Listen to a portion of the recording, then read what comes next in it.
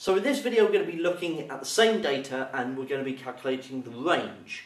Now the range is subtracting the smallest number from the largest, and it tells you how spread out the data is. So if we look at our first example, the range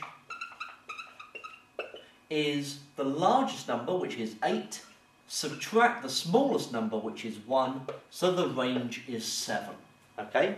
Now, you need to make sure that you're not making a silly error here and writing something like this. The range is that. Okay? It's not just 8 take away 1. You must put the answer down. You must do the actual subtraction. So the range is 7.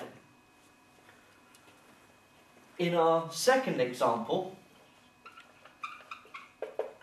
we have the largest number is 21 and the smallest number is 5, and so the range is 16. For the third example,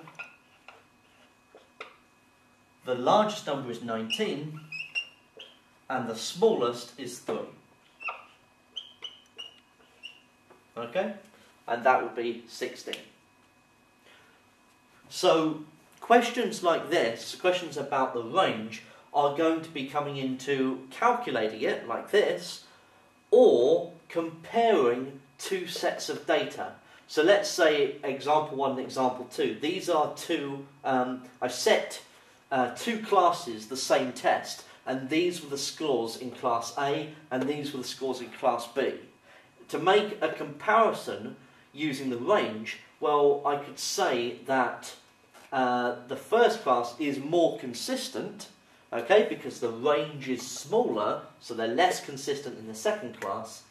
However, you can see, as we have from working out the averages, such as the mean, that on average you can clearly see that class B did better than class A as to do with their scores, even though they were less consistent.